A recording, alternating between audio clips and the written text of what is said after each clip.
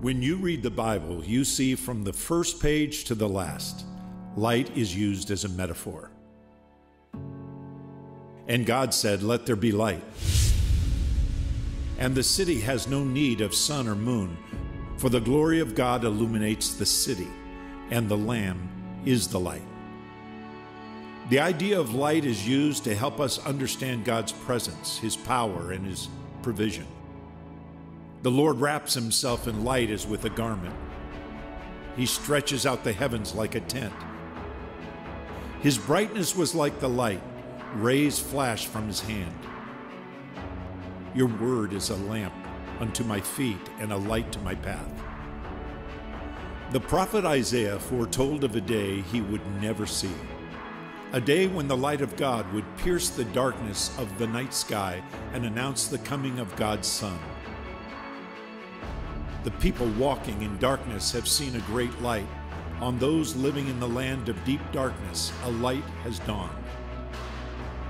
When Jesus walked upon the earth, He described Himself as the promised light, offering us hope and salvation. I am the light of the world. Whoever follows will not walk in darkness, but will have the light of life. But while I am here in the world, I am the light of the world. Jesus is the light not just for you and not just for me, but He is the light for the entire world. Celebrating His birth at Christmas is not merely a commemorative event or anniversary, but a yearly opportunity for us to open ourselves to the light of the world. That light shines in the darkness, and the darkness cannot put it out. The love of heaven has come to earth. The call of Christ begins in the cry of a baby. As we light this candle, may it light our way.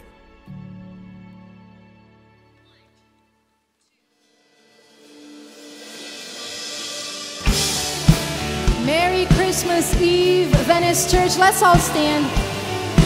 So glad that you're here. Let's sing to the one, to the light of the world. Come on, let's sing together. Who breaks the power of sin and darkness, whose love is mighty and so much stronger, the King of glory, the King above all kings, who shakes the whole earth, who shakes the whole earth with holy thunder, who leaves us breathless in awe and wonder, the King of glory, the King above all kings. Let's put our hands together, come on. This is amazing grace. This is unfailing love, that you would take my place, that you would bear my cross. You laid down your life, that I would be set free. Oh, Jesus, I sing for all that you've done for me. Hallelujah. Who brings our chaos back into order? Come on. Who brings our chaos back into order? Who makes the orphan our son and daughter? The King of glory, the King of glory, who rules the nations with truth and justice, shines like the sun in all of its brilliance. The King of glory, the King above all kings. This is amazing grace. This is unfailing love, that you would take my place, that you would bear my cross. You laid down your life, that I would be set free. Oh, Jesus, I sing for all that you've done for me.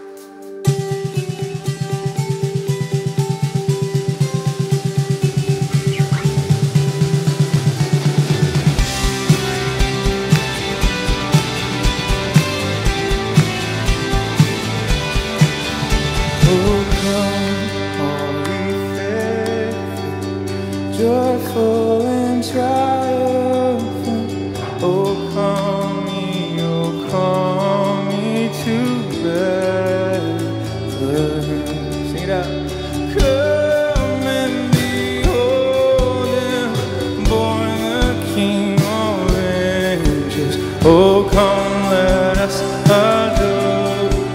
Oh, come, let us adore him. Oh, come, let us adore him, Christ the Lord.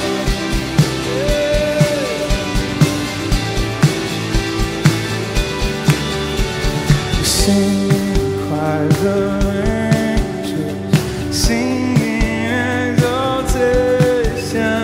Sing, all ye citizens of heaven, above. Glory, glory to God, glory in the high. Oh, come, let us adore. Oh, come, let us adore him. Oh, come, let us adore him, Christ the Lord. Hail our Savior's birth, hail our God most high, King of all the earth, everlasting light. Hail our Savior's birth, hail our God most high, King of all the earth, everlasting light. Oh yes, Lord, greet, born this happy morning, Jesus, to thee be your glory gift. Word of the Father, now in flesh appearing. Oh, come, let us adore. Oh, come, let us adore him. Oh, come, let us adore him, Christ the Lord. Hail him, hail our Savior's birth, hail our God most high, the King of all the earth, everlasting light. Hail our Savior's birth, hail our God most high, King of all the earth, everlasting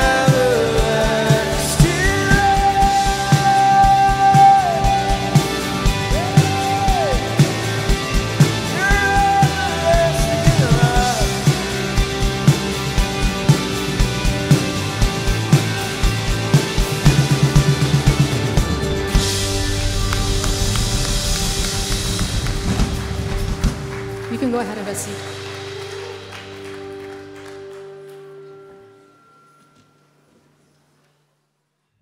And the Word was God.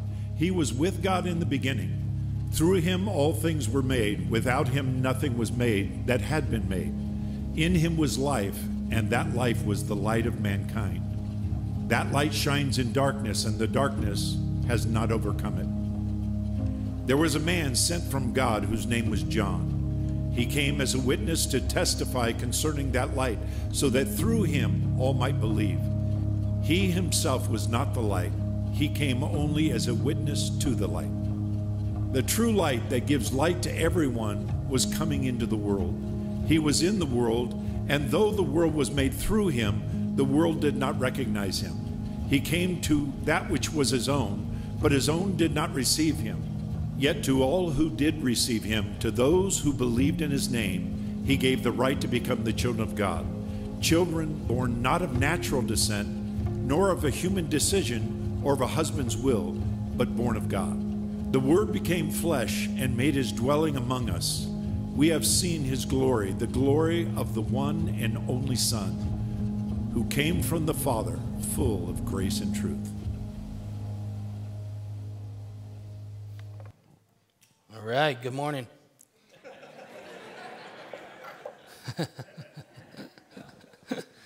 That was from the Gospel of John, and John was Jesus' friend. He walked with Jesus for 3 years. He fished with him. He ate with him.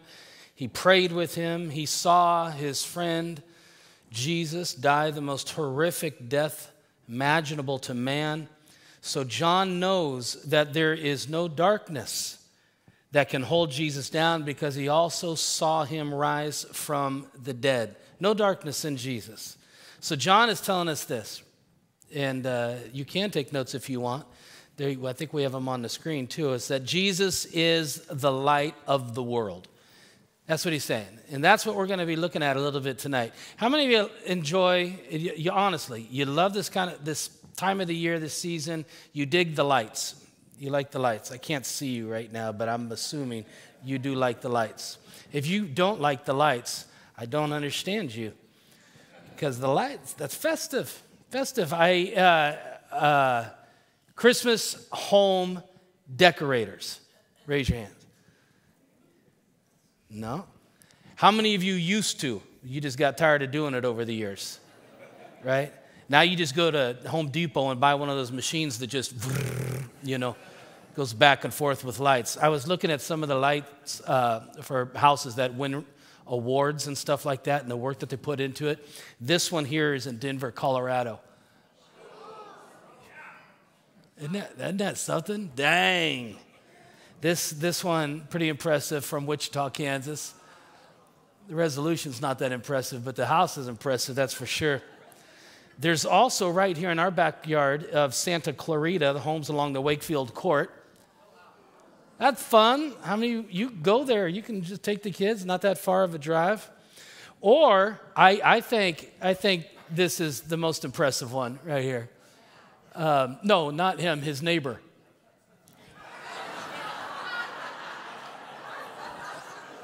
That's just great, man. Ditto. Yeah, like him. Lights at Christmas, they are decorative, they're fun, but they're also symbolic.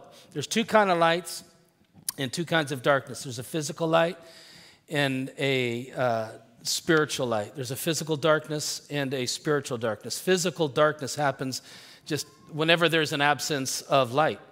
And spiritual darkness is something that we're all born into in this world, in this broken world. We see the effects of spiritual darkness and violence, in the atrocities of war, in the abuse of power, in refugees fleeing oppression and disease, in death. We see this spiritual darkness. It's all around us. And just as there are two kinds of darkness, a physical darkness and a spiritual darkness, there's also two kinds of light.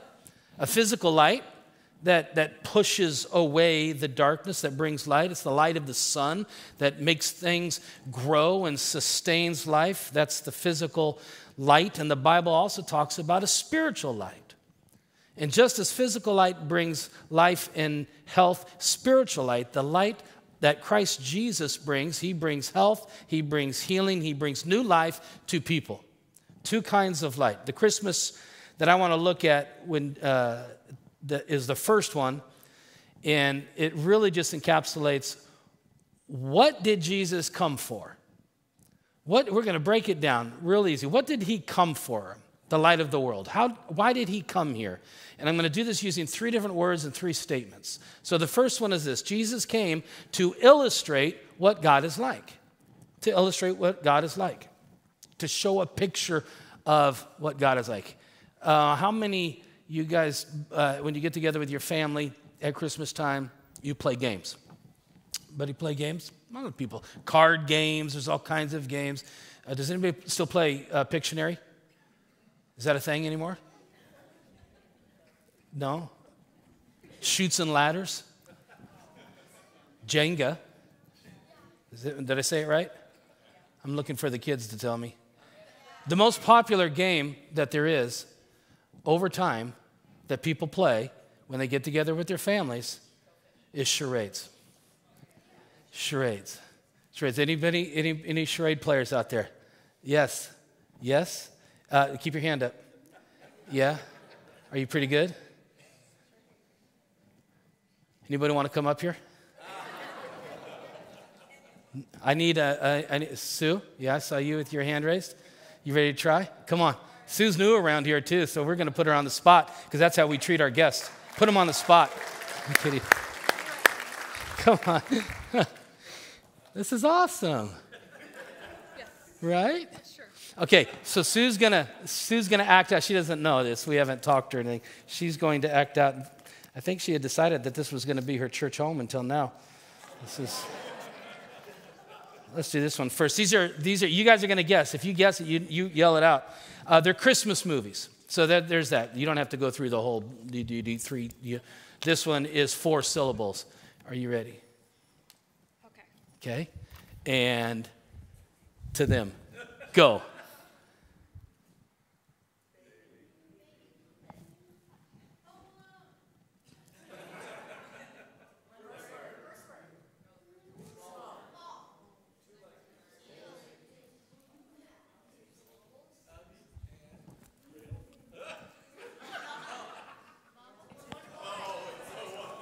Whoa! Whoa! Give it up. That's some acting right there. Wait, try another one. That was awesome. Another Christmas movie. Woo! Give her a hand. Especially the Wonderful Life one. That was. I don't understand though what this had to do with. Didn't quite get that. So, but Grinch, you illustrated really well. So that was good. The details of the Christmas story in Scripture give us an important picture of what God is like. Jesus wasn't born, as we know, into a palace. He was born into a lowly manger. It says in Luke chapter 2, verse 8 through 12, it says, "And there were shepherds living out in the fields nearby, keeping watch over their flocks at night. An angel of the Lord appeared to them, and the glory of the Lord shone around them, and they were terrified. But the angel said to them, 'Do not be afraid.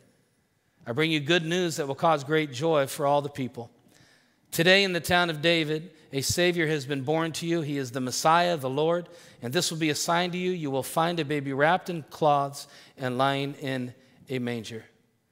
So, look, if you're making up a religious story or a religion, and you're coming up with an origin story or something, this is not how you would illustrate the birth of a Savior or the birth of a king. You'd create a picture of them being born in a palace. In a palace, not a barn. In a palace.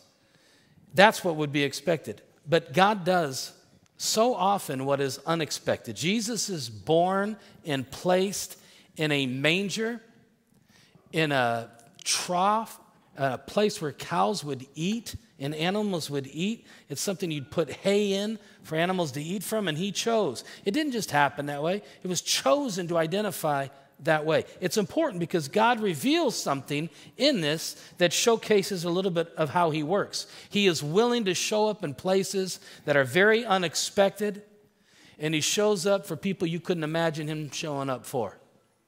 That's God. He's not religious. Religion is something man-made. God shows up in unexpected places for people you wouldn't imagine. He did it then, and he does it still today. He's there for the poor, the forgotten.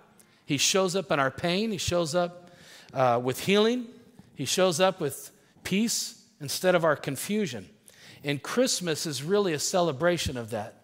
Jesus came as a light of the world to illustrate this and to show us what God is like. And he gave the clearest picture of what God is really like. In fact, he said in John 14:9, "If anyone who has seen me, you have also seen the Father." If you've seen me, you've seen the Father. So he's saying, if you want to know, somebody wants to know, what is God like? Well, then what we do is we look at Jesus. We look at what he did. We look at what he said. We look at how he loved. He ate with the outcasts. This is Jesus. He ate with the outcasts. He forgave whoever asked. He healed the sick. He invited both the scoundrels that were tax collectors and the religious zealots to be his followers. He came for everyone. And God wants all people to experience the love of God at Christmas. He came to illustrate. Here's another thing he came to do. Illuminate. illuminate our way to God. Get it lit up. I was remembering this last week. At one point during this last year, Marianelle and I were on a trip, and we were in a bunch of different hotels for nights in a row. And there was one night that I woke up in the middle of the night, as I do, and was trying to get to the restroom, but we had those blackout curtains in this room.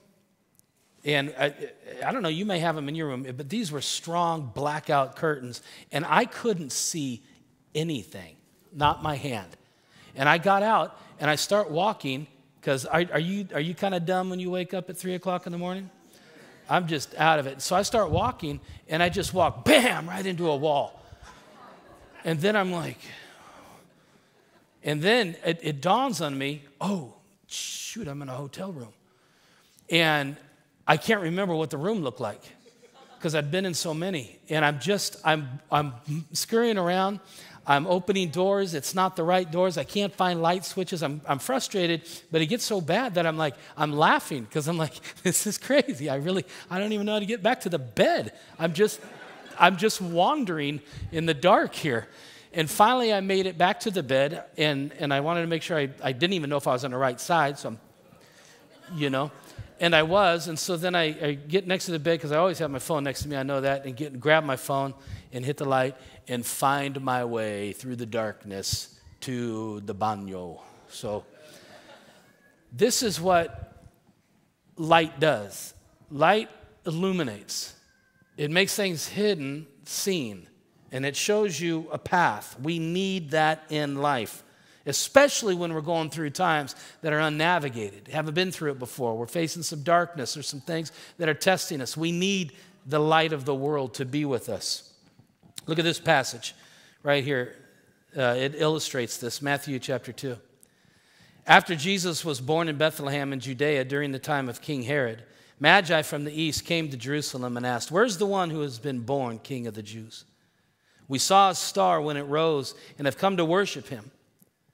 And when they saw the star, they were overjoyed. And on coming to the house, they saw the child with his mother Mary, and they bowed down and worshiped him.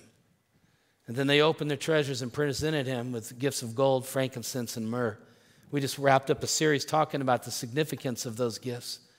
But these Magi were looking for the King of the Jews, and it reveals a deep spiritual longing that they would have. These men were from the east, very likely from the same region where the people of God had been exiled about 500 years ago. If you're familiar with the Bible, you might remember like the story of Daniel and the Hebrew children and King Nebuchadnezzar in Babylon. This would have been a place where these kind of Magi were from. These guys were probably very familiar. It had been about 500 years earlier when Daniel was there, but these astrologers and Magi and advisors to the king would have heard stories about Daniel, would have heard stories about a Jewish exile, would have known stories about this Messiah, this Savior of the world who would come to the earth. And so these guys were likely in that elite class of Eastern astrologers. So they had enough interest in them and believed in what this star represented that they would travel approximately around 900 miles to get to this place. Remember, we were talking a couple of weeks ago that the religious Pharisees were only about 6 miles away. They didn't even bother going and checking it out. But you've got these guys who are star readers, pagan, non-Jewish, pagan star readers, and they make a journey of 900 miles because there's spiritual hunger. They fell down and they worshiped him. Listen, if you, again, were making up a religious story, this wouldn't be the people that you would write into the story. You'd have Jewish high priests and kings and queens and princes and nobility and royalty and all that. But here, the Savior is born. It's not the Jewish worship, the Jewish priests that come to worship him, but it's these, again, foreign Jewish astrologers. And they're a part of the story, I believe, to remind us that Jesus came to illuminate the way to God for all people. And you say all people. All people. For all people. It's not the us and them or this kind of person ends up. For every human being. Every human being belongs to God. They may not be living in that. They may reject that. You still belong with them. And everyone you know belongs with him. Jesus wants to illuminate the path for you too in order to know God's love and grace. And then I want you to look at what Jesus said about himself and those who would follow him. In John 8, he said, Jesus again, he spoke to them saying, I am the light of the world. The one who follows me will not walk in darkness, but will have the light of life. The one who follows me will not walk in darkness, but will have the light of life. Jesus is the great light of the world who promises to never leave us, friends, to never forsake us. If you're experiencing any darkness in your life right now, trust Jesus to guide you through it. Trust Jesus to illuminate a path to get through that thing and get towards him. If you're in the darkness, there's people right now in the darkness of grief, darkness of fear, darkness of depression. Got people fooled maybe, but there's darkness and it hurts and there's pain, whatever it is. Jesus is the great light of the world leading us home to God. He wants to light a path that brings people back to Abba, back to Father. Now, as the team plays this next song, it's titled Light of the World, and I want to invite you to stay seated and just consider if there's a place in your life where the light needs to shine, if there's any darkness where the light needs to come in. Enjoy this.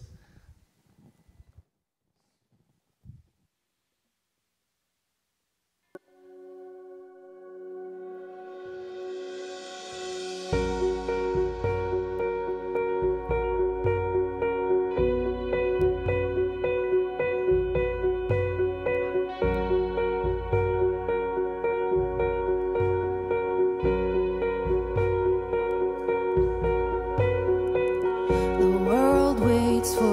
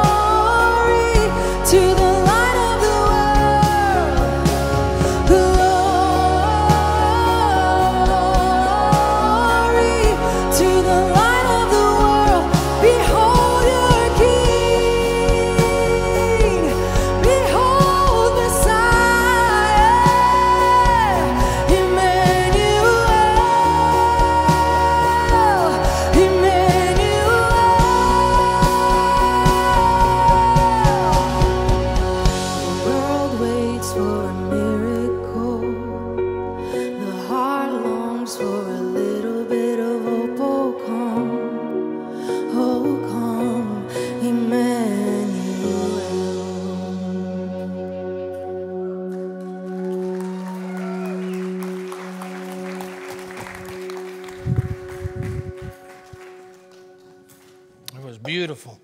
Thank you very much. So I want to give you one more thing that Jesus came to do before we go into the candle lighting portion of the service. He came to illustrate. He came to illuminate, show our way back to God, and Jesus came to initiate the removal of darkness.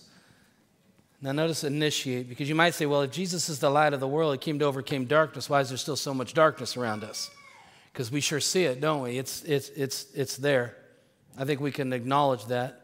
My answer is this, because there are two Advents. Advent simply means coming.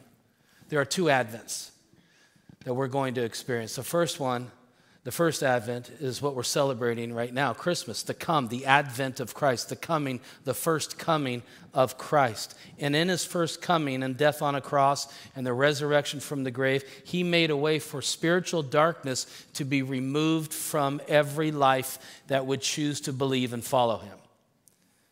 That he's greater than that. His love is greater than the sin he came to remove the spiritual darkness from every life. John 12:46 says, I have come as light into the world that whoever, just say whoever. That's you, that's me. That whoever believes in me would not stay in darkness. That's what the purpose of the first Advent was, to remove spiritual darkness. And he's done it. He's already overcome it. Our part now is to believe and to receive that and to say yes and to follow him. His second coming, because there will be a second coming, that's the second Advent, will be to remove darkness from the world.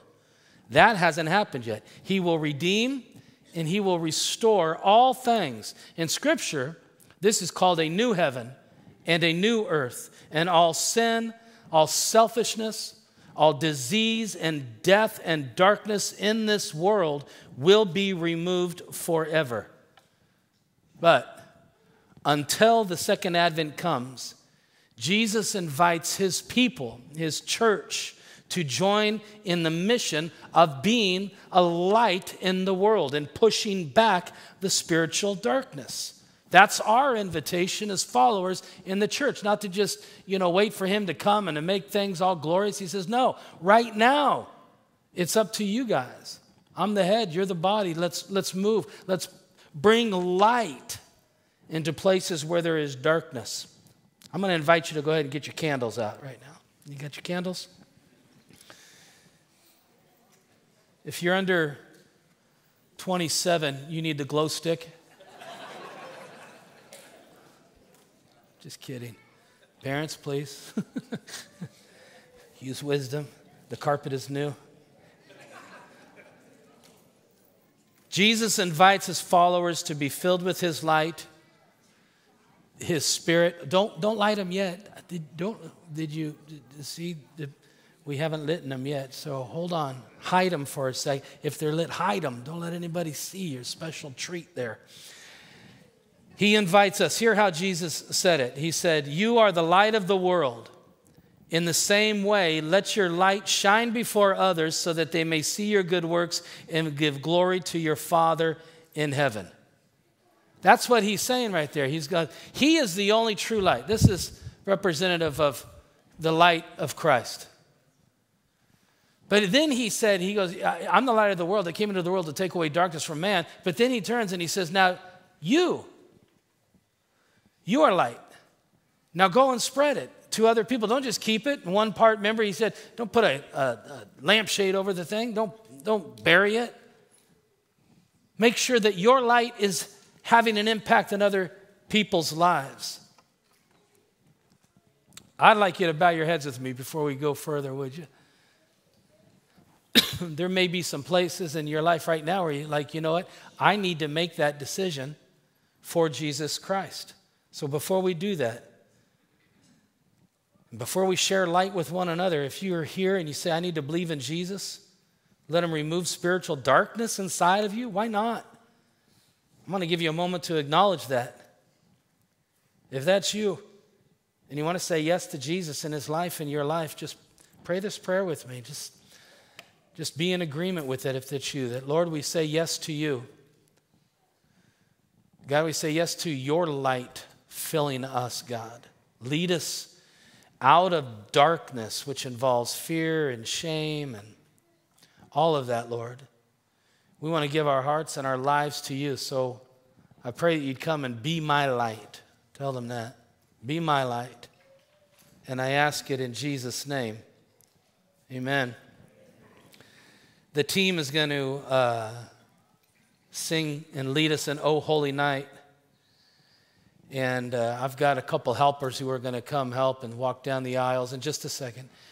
And they're going to walk down the aisles and they're going to light at the end and you're going to pass that light. Can I tell you a little secret about it? You ever been in one of these things? Because they burn and it's wax and wax will drip.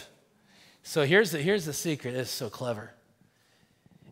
If you are needing your candle to be lit, you bend your candle and get it in the light. The person who has the light, you stay straight. You stay straight. You let them come to you and get light. Okay, cool. All right. Very good.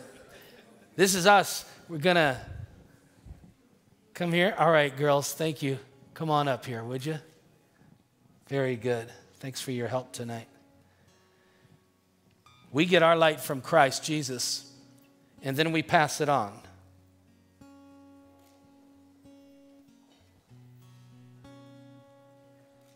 And then we just keep passing it on. Let's do that tonight as the band leads us in a wonderful, tender song.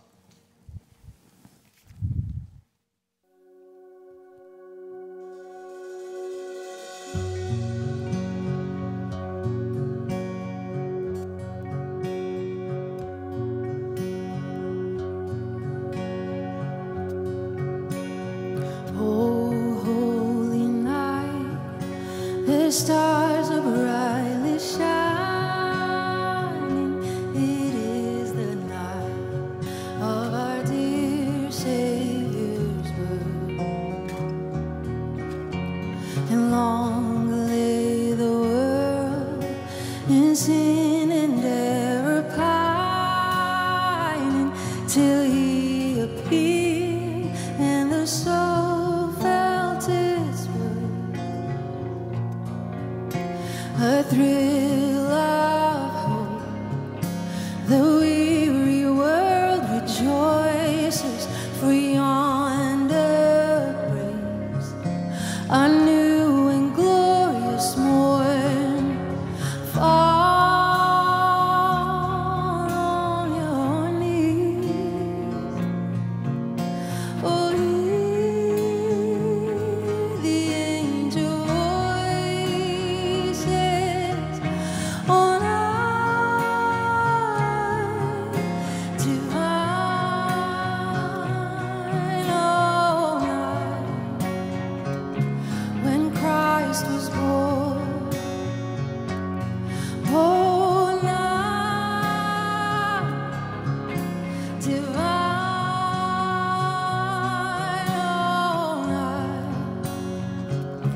all night divine.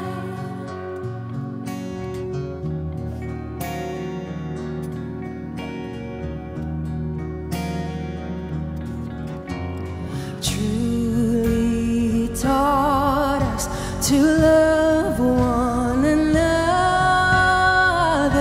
His law is love, and His gospel is peace. And chains shall He break, for the slave is our brother. And in His name all oppression shall cease. Sweet hymns of joy in grateful chorus raise we, let all within us praise His holy name. Christ is the Lord. Oh, praise His name forever.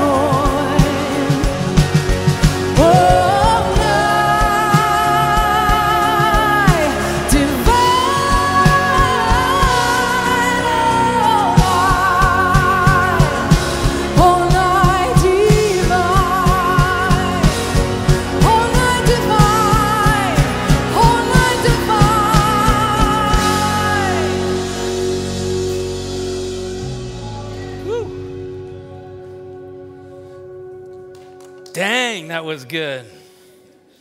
Oh, Night Divine. We're going to go ahead and look around. Isn't that a pretty sight? I love that sight. Think about that. We all live in different communities and apartment complexes, go to different schools or work different jobs.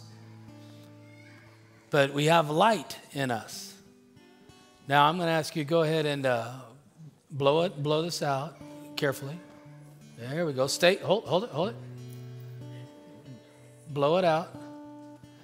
And then hold on to that because we're going to let this harden for a minute before we set that down. You know that so don't set it down yet. You know what the scripture says? The scripture says that one day when the new heaven and new earth comes, Revelation chapter 21, when darkness is removed and we're at home with God, there will be no need for the sun. For the glory of the God will be our light. The whole world. Until that day, let us, as people of light, people touched by the light of the world, share that light with others. That's what we're called to do. May 2023 be a year where that happens. Everybody activated, sharing what you have with others, bringing that love. All right. Now, you can go ahead and take that. Stay standing, but go ahead and put that in the cup holder in front of you. See, we got this planned out. Put that in the cup holder right there. That's good. You can go ahead and just stay standing. We're going to dismiss you, but there's just a couple things I wanted to say. And then we're going to close with a wonderful song, Joy to the World, and share that. So one of the ways that we shine the light around here. In fact, it's the way I'm probably most proud of that we do every year is our Christmas offering. And unashamedly, I ask people, give to it.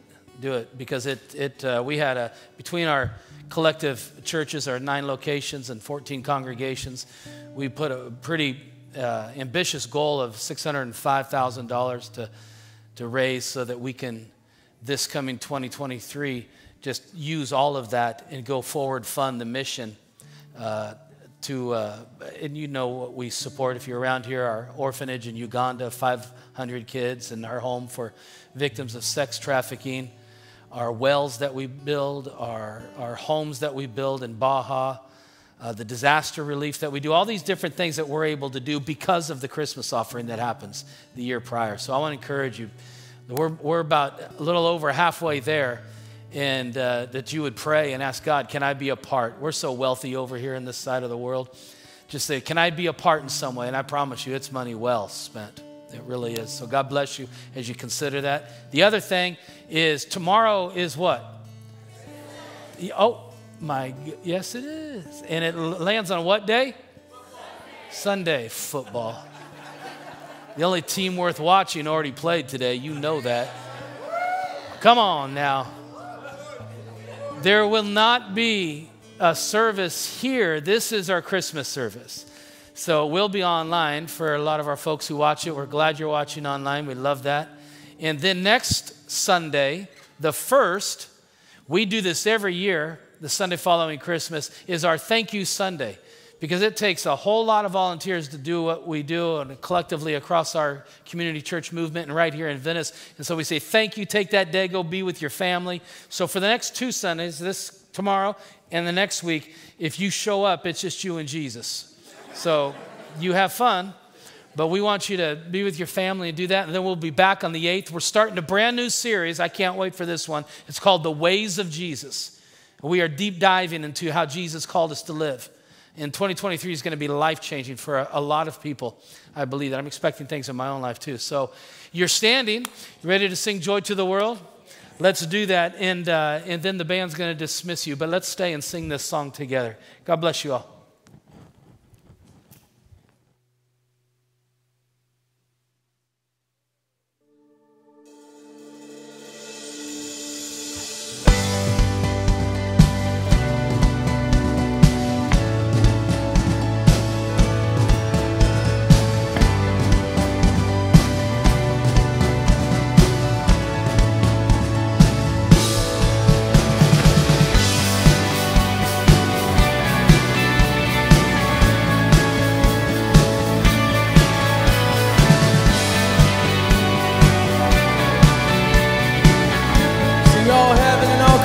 creation sing. Yeah. Oh, heaven, all creation sing. The wonders of His love. Oh, heaven, all creation sing. Joy to the world. Come on, church. Joy to the world. The Lord is come. Let earth receive her King. Let every heart prepare Him room. And heaven and nature sing. And heaven and nature sing.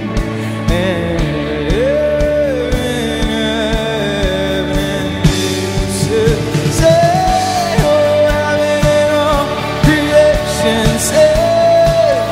The wonders of His love. Oh, heaven and all creation sing. He rules the world. He rules the world with truth and grace. And makes the nations prove the glories of His righteousness and wonders of His love and wonders of His love and wonders of His love. Oh, heaven, all creation sing. The wonders of His love. Oh, heaven, all creation sing. The wonders of His love. Oh, heaven, all creation sing. The wonders of His love. Oh, heaven, all creation sing. The wonders of His